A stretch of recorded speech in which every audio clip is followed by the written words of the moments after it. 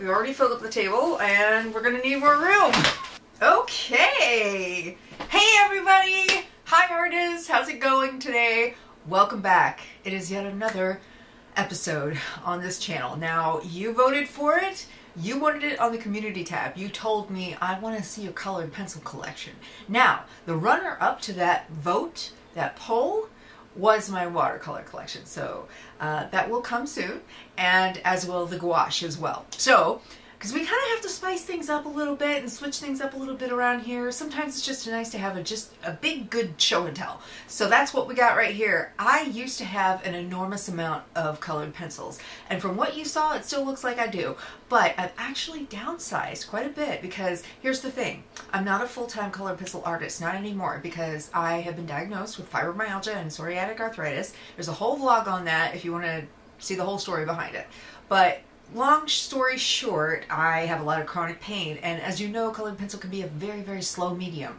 So, with that being said, I had to like weed out the things that were unnecessary and keep the things that are still necessary, which is still a lot. So here we go. I'm going to take you on the journey with me. I hope that you enjoy this video, and if you aren't, please subscribe for more art related content. Hit the like button if you enjoyed this video at the end, and I will see you then. Okay, bye-bye for now. Hey, happy spring! Got my spring manicure going on. Oh guys, I'm so excited to show you all this. I want to let you know, as a caveat first and foremost, there are some sets that I haven't even touched yet, and it's not that I don't enjoy them, it's not that I don't want to do anything with them, it's just that there are so many different types of mediums that I use on this channel that they've kind of been put to the back burner, and I do plan to use them so I can review them, so I can see what they're like for you and for myself. So just bear in mind that there are some in there that either have not been used yet or I haven't used in a while. But I will say that I absolutely love pencils. Period. I just wish that they didn't make me flare up after a while.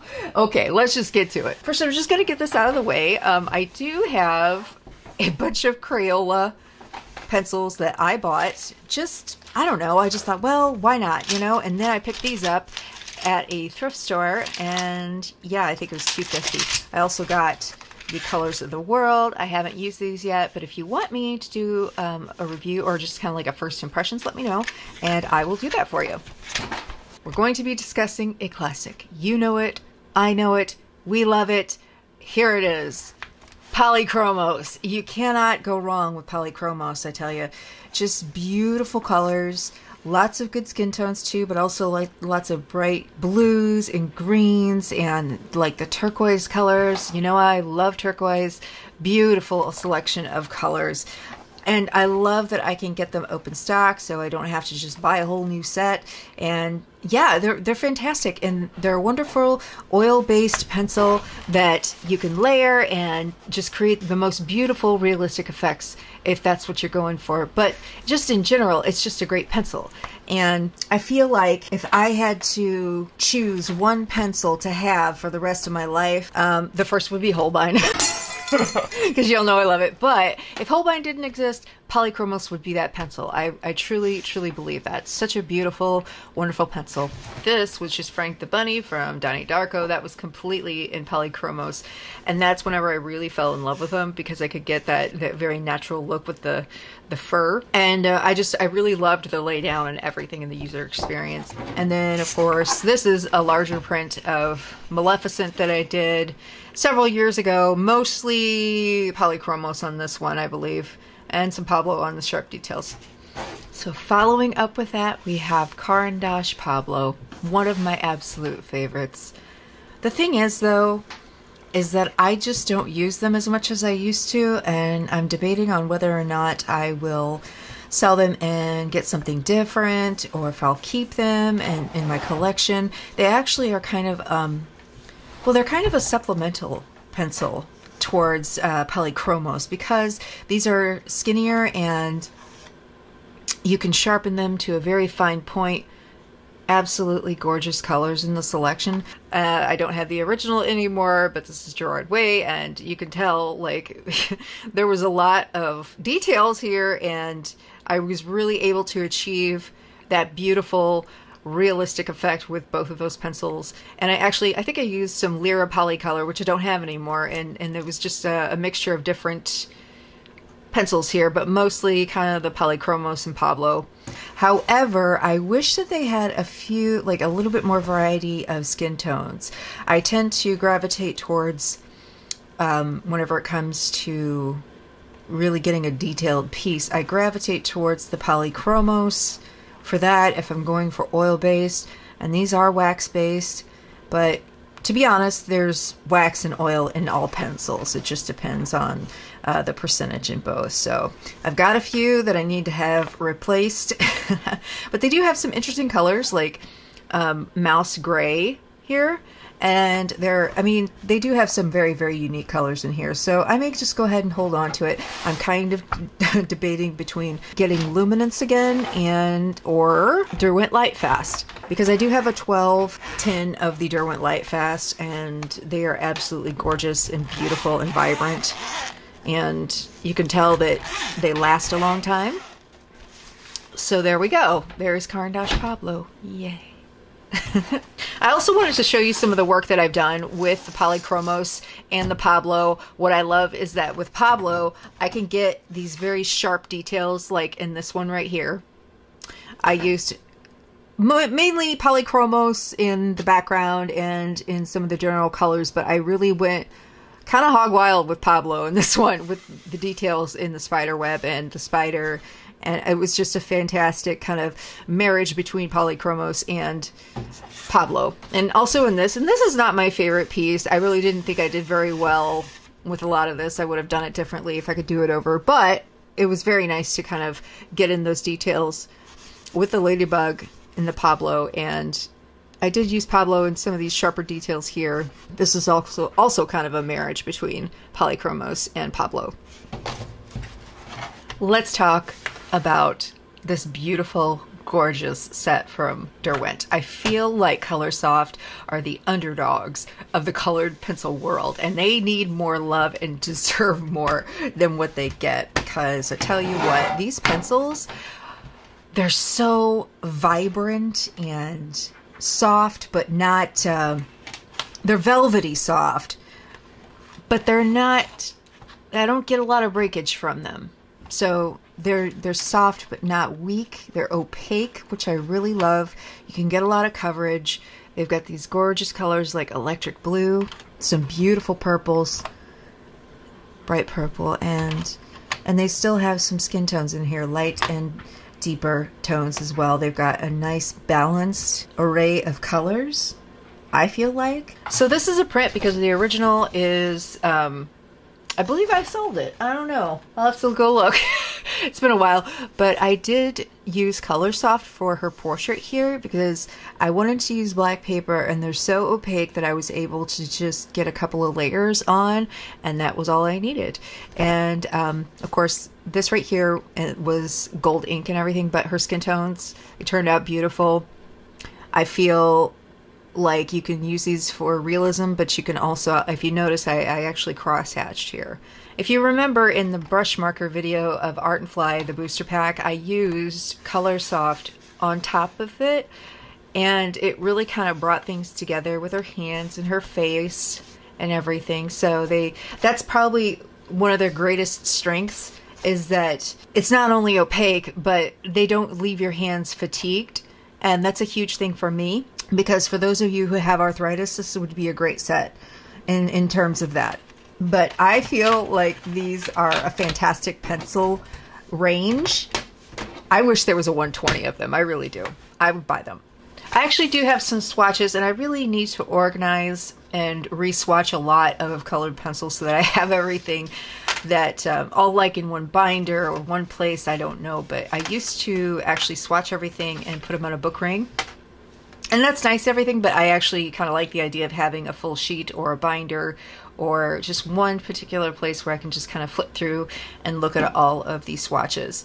So here we have the swatches for the Derwent. You can definitely tell that they are very, very solid, as in opaque, like I said. And they're very bright, too. They're probably some of the brightest pencils that I have. But you can see that they not only have bright colors, but they have a good selection of earth tones. And they've got some skin tones in there too. So you can use the earth tones for deeper skin tones, and then they have some like soft pink and blush pink. But colors like electric blue, like I showed you, they're beautiful. They're absolutely beautiful. Pale blue, purple, I could just go on.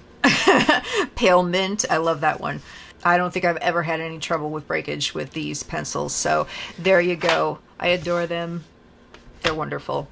I wish they had a 120 set. Speaking of Derwent, I will be using these. I just got these in the mail.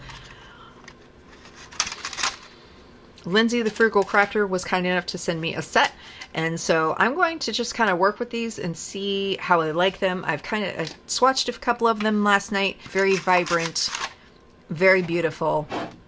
So far, so good. So expect a review very soon on these. So I can't really say too much about them right now. So there you have it. They are in my collection though. Let's see, what do I want to do next? But you know what time it is. You know. It's Holbein time. Oh my goodness. I mean, I could just go on and on about these pencils. I will forever love these pencils. I know some people have criticized me because I haven't used them that much. But the thing is that I will be using them more because they are now sold on Blick and they are available in the US. So if you are wondering if you can get a set of these, you can definitely get a set on blick.com, and they have open stock. So look forward to seeing more involvement with these. But good gracious, look at these pastels. This is what sets them apart. I mean, one of the things that set them apart above all pencils, in my opinion, is that they have these gorgeous, just a gorgeous set of colors in general, but one of the strengths is that they have these beautiful pastels. I mean, you cannot resist looking at these and adoring them, in my opinion. But they also have fantastic neons that are very, very opaque. What I love about these pencils is that really it's a sensory experience because the laydown is absolutely fabulous. It feels different than other pencils. They are kind of a nice mix between hard and soft, but they're very, they just feel so velvety whenever, and they're very pleasing to work with. They really are. And I love them because I can get many layers down before I even have to blend them. They kind of almost blend into themselves before you even go and burnish, or I like to use odorless mineral spirits with them. They work beautifully with odorless mineral spirits. They are truly, truly a unique colored pencil selection, and Holbein, they go above and beyond with their products. They really do. I feel like they really care about what they're putting out. They really don't ever have anything that is student grade or academic level. Everything is very catered to the artist, the fine artist, the professional artist, and the practicing artist. So also, I know that I have said in the past, whenever I first came onto YouTube, and I said I wouldn't use these for coloring books. I just mentioned this in my last video. You could use them for coloring books. My personal needs, I wouldn't use them for coloring books. I really don't color that much in coloring books, but if you are a colorist and you want a fabulous fine quality pencil to use in your coloring books, go for it. It's just that previously these things were very precious to me and I didn't want to put them in my coloring books or anything like that. So I use them for fine art pieces, and I'm so happy that they are available now in the US. So they are in my favorite case right here, and I would never let these go. These are my #1 desert island pencils, and there you have it. You've seen me work with these before on my channel. This is my most recent piece whenever they released their pencils in the US. I will put links in the description box below for some of my earlier videos. I kind of need to do an update on tips and tricks and fun stuff and demos with the Holbein pencil. So just keep in mind whenever you watch it that they are kind of outdated and lower quality videos. So there you go. Let's discuss a little controversial colored pencil here in the form of Arteza pencils. Yes, these are the dry colored pencils. They're 120 set. I haven't really played with them that much. I do reach for them every now and again, and I do love their selection. Like, they have these kind of unique names, like Robin's Egg Blue, Ocean Blue. I mean, that's not really unique, but beautiful selection of colors. I really do feel like it's a well-rounded selection of colors. I do remember reaching for them and using them. I used it formerly in a video about Artist Pen Blender and Colored Pencil Pen Blender, and I used mostly Arteza, and I used some Prismacolor with this. Yes, I said Prismacolor. We'll talk about that in a minute. But I remember really loving the laydown, and I actually liked it better than Prismacolor in terms of laydown. Very vibrant colors. I could get several layers out of them. They are wax-based, so you don't get as many layers, of course, with wax-based pencils, or heavier wax-based pencils, I should say. But they always lay down pretty well, and they're a little bit harder than Prismacolor, but they have that same kind of creamy lay down to them. So I did enjoy them.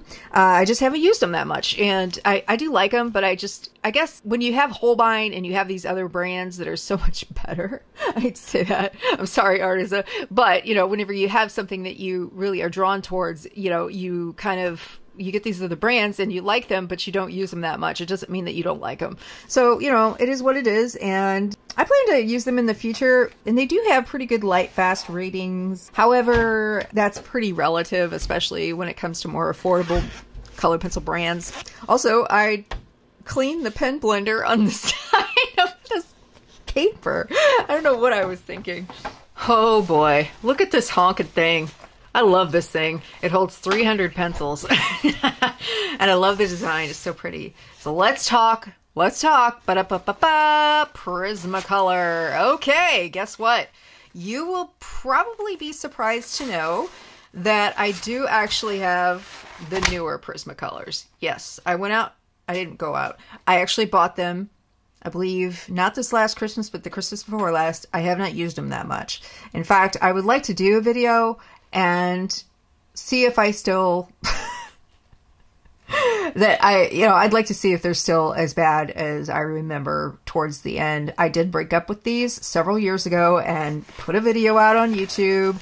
Probably one of my most popular videos. It's not the best video. I'm rambling, but in short, I found the Prismacolors had decreased in quality via breakage, quality control, misaligned leads, etc., etc. Some of the common problems and complaints that a lot of artists have with the newer Prismacolors. So maybe that will come in the future. I've thought about it for a long time. So this particular case holds my newer Prismacolors and my fantastic old Prismacolors. These are classic. They are vintage. I love them. I got them from a lot on, I found it on Craigslist. A local man who was an architect was getting rid of a lot of drafting materials and a lot of art supplies that he used. And so I got this big bag of old Prismacolors. Some of them are the old barrel Prismacolor, and some of them go as far back as to be the Eagle Prismacolors. Now, Eagle was first. Eagle had the name Prismacolor first, sold it out to Barrel. Barrel sold it to Sanford, and Sanford is now the brand that Prismacolor comes from. And apparently Sanford is affiliated with a Rubbermaid brand, which I guess they're all under the umbrella, same umbrella, so that's interesting. These are probably, they used to be the artist standard. That's the thing. I used to use them way back in the day. I discovered that I fell in love with colored pencil whenever I was about 18, and I took a class at a community college. I was in art school. I was majoring in art. And let me show you something. This is a very old, very large piece of artwork that I still have saved from my beginning art classes. And so the moment that I fell in love with Prismacolor was whenever I was rendering Tori Amos's face. Now, these little black specks are thanks to my son whenever he was little, and he was a very aggressive painter, let's put it that way.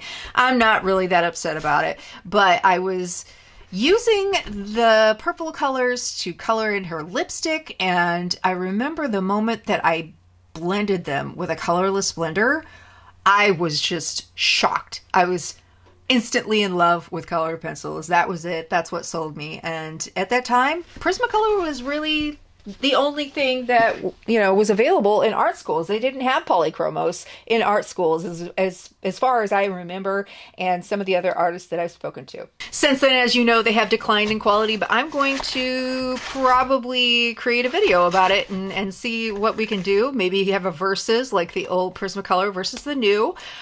I don't know. We'll figure it out, but I do love these. And my history with Prismacolor, these are some of my past favorite Prismacolor pieces that I've done.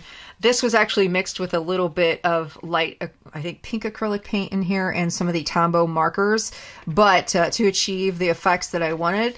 And I'm kind of looking over this and seeing things I could have done better, but this wasn't originally, this is a print, but originally this particular piece was 18 by 24. Lots of detail, and that was whenever I kind of had a falling out with Prismacolor because I had so much breakage with the aquamarine, and I was like, this is unnecessary. So after that, I really stopped using Prismacolor, and that was in 2016. All right, let's talk about these. I tell you what, these are such beautiful pencils, and I did a review on these. I recently did a drawing of my eyes, which you will see. And here's the thing. This company provides very well crafted products at a very affordable price, and these have a fantastic array of colors. These are technically oil-based colors. They do not have names on them, which, I mean, that's okay, not on the body, but they do have the names listed up here. So here are the swatches, a very well-balanced collection of pencils, and they have quite a variety. I do wish they had a little bit more. I do say that they're well balanced, but they do need a few more earth tones, in my opinion, in my humble opinion.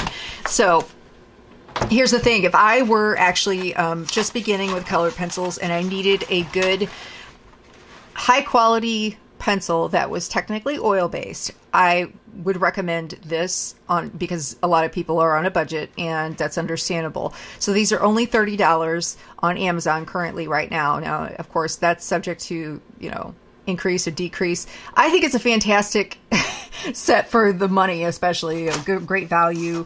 I enjoyed using them. They didn't give me any trouble really. And I think it's a wonderful set for just about any level of artist. That's the thing about Art and Fly, is that, you know, they have beginner friendly pencils and markers, but the seasoned artist will enjoy them as well. In addition, I have spoken with someone at the company, and I do believe, I cannot confirm completely, but I do believe they are going to expand their colored pencil line. So hopefully we'll get a 120 in there, maybe some new colors, and we'll see what they come up with. I am always excited to see what their new art supplies are, because they really do make wonderful products at a great price, in my opinion, especially these pencils and their markers. Their markers are fantastic for the price. All right, folks, I've said it before, I'll say it again. The Pilot Eno mechanical colored pencils are some of the most unique pencils that I have. And I didn't know whether to put them in this category or not, because they're technically mechanical pencils, but they are colored pencils technically too. So let's just go ahead and take a look at them. They create these amazing kind of luminous effects whenever you use them real softly, and then you kind of go back over them and use them to kind of layer. My favorite colors are these two right here as a pair, and I'll show you some examples too. And then I also love this color right here. It's a gold, it looks like orange, but it's more of a yellow gold color. And then the orange is pretty too as well. And what I like about them too is that you can buy refills for them on Amazon, and these are relatively inexpensive. I think I bought the whole set for $12, and really they're just fun to work with. I actually love them so much that somehow I managed to kind of break off the ends of this one. I don't know what happened. So I don't have any examples with like the red or anything like that. It's just mostly I end up using those two, the soft blue and the blue. They do work better on kind of like the mixed media paper by Canson, or like heavier paper, because some of my two favorite sketches, I was drawing these goddesses with those pencils, right? And this is, I don't know what it was with me, but I went through a stage where I really liked the Blick sketch paper. And so as you can see, they kind of have yellowed. If you can compare them to the Canson XL, it seems like they have. I don't know if they've always been this sort of off-white color, but this one has seriously faded, and I worked on that for quite a while, so I'm a little disappointed in how it looks on the sketch paper. But that just goes to show you guys that paper has a lot to do with how your pencils perform and how your art supplies perform. And then this is something that I drew after being in deep meditation for like 40 minutes or so, or an hour, and I thought that since those two colors are very ethereal looking together, that would be perfect. So there you go. I really love Pilot Eno mechanical color pencils. Get your hands on them if you can. Collect some refills. I also have these. These are the Lyra Skin Tone Giants. I use them also. I said that Lyra was used in that Gerard Way portrait. It was used. These were used as well on some of the larger portions. These are great for if you do have hand fatigue and you're doing a portrait and you just want to lay down some color and you don't want to spend hours doing it. You want to kind of, you know, speed up on production time. It's great. And also what I really, really like about these is that they not only have warm skin tones, they have these kind of cooler toned shadowy colors. That's really important. I feel like sometimes cooler skin tone undertones really kind of get overlooked in portrait sets. So let's talk about the wonderful drawing set of 24. It's kind of a specialty set by Derwent. I have had this for a very long time and haven't used them in a long time. But let me tell you what, these pencils, they're absolutely perfect if you're looking to draw animals and their fur, and obviously they sport some artwork from an artist who is into drawing and depicting fur. And to me, fur is it's kind of difficult to render in my experience. I mean, if you're doing it full time, then of course you probably have more practice and it's not as difficult for you. But this is a wonderful kind of earth tone collection. But if you think about it, it's also, I feel like, a great skin tone collection. There's this lovely ink blue, and I know it's not necessarily a traditional skin tone whenever you think of skin tones, but if you think about like the dark, cool shadows, wonderful, wonderful. And then of course we have these wonderful midtones. We have Sanguine, which is kind of a very common sketching pencil. And I am missing the Chinese white, but I swear the Derwent Chinese white and their white pencils are worth their weight in gold, because if you want a true opaque white, these are the pencils to use. I guess you could get them open stock if you find them online on Blick, or if you can find it in the Coloursoft open stock in your area at a local art supply store. But yes, keep that in mind. The Chinese white, if you've got flimsy white pencils and colored pencils, that is the pencil to get, 100%. I don't use these as often as maybe I should, but when I use them, I enjoy them, and that's kind of the point, right? Speaking of portrait sets, we have the Koh-i-Noor 24. I have been a faithful Koh-i-Noor user since I discovered them, so even though they're not my main favorites, they are a wonderful alternative, I guess, to Polychromos, even though there are some downfalls. They don't have any light fast ratings that I can find. I tried looking on their website a long time ago, so if anyone has this information, please let me know. I would love to know if they have any light fast information. So, I mean, for those of you who are creating finished artwork, putting it behind glass, possibly in the sun, this may not be a good option for you. But if you are an artist, a practicing artist who loves to do portraits and maybe you don't have the budget for Polychromos, this has kind of the same feel as a Polychromos. It's an oil-based pencil. It is harder, so it kind of has that Polychromos feel to it. It's very similar in my experience in using them. I was very, very surprised. And I did do a video on them a long time ago, which I will link in the description and maybe put in the card too. So these are some special sets of skin tones that I ordered these, I want to say over Christmas, and I still haven't gotten to using them. I mean, I haven't even touched them. One is for light skin tones, one's for deeper skin tones, but honestly, whenever I look at them, they look very, very similar. It's just that the dark skin tones have a couple more darker tones in them. So, I don't know. Maybe it's a little bit different, yeah. There's not any fair skin tones here. I might feel differently about them whenever I use them, but I do like the idea of woodless colored pencils and woodless watercolor pencils, because you get nothing but pigment. There's no wood or anything like that. So you get more bang for your buck in a way. I'm hoping to get around to these pretty soon because they look promising. And I got them on Amazon. They were fairly inexpensive. I think these were, I got these on sale for $8 each, but I think normally they're 12. Oh, friends. Oh, dear. I had filmed the rest of my collection, imported it into Final Cut Pro, and it has been a hell of a ride trying to resolve the issue. So I will go into the nerdy tech side of the issues, but there will have to be a part 2 of my collection. But the good news is that I have new pencils since I filmed this, so I will be including those. So just wanted to inform you instead of having this abruptly cut off and have it just be awkward. So stay tuned for part 2. So that was fun. What did you think of my collection? Do you think it's basic? Do you think it's too much? Do you think it's not enough? I would love to know in your comments below. Really, long story short, you know, I just love all of the major colored pencil brands. They usually have something that brings something to my arsenal, and so I kind of like to experiment with the brands that are artist grade. Now, it's very, very tough because a lot of colored pencils that are on the market that you find, especially on Amazon, kind of boast that artist professional grade formula, but they're not really. But that's a whole other video for a whole other day. I hope that you've enjoyed this video. If you have a certain brand or type of pencil that you would like for me to check out and review, leave it in the comments below as well. I love you guys. Thank you for voting for this. I enjoyed filming it, and I'll see you guys next time. So keep creating. I have cat hair on this. Goodness. I love it. You love them. The Polychromos. I have opened this up the wrong way. Oh my goodness. Following up to that are the Caran Pablo. I still opened this up wrong. In a former video where I discussed a, oh, what was it? This is my favorite, is the Luchador pencil case. And it keeps all my beautiful Holbein pencils in them. Some of the most unique pencils that are colored, that I have colored pencils. Oh my god, I'm just blah blah blah blah blah blah blah.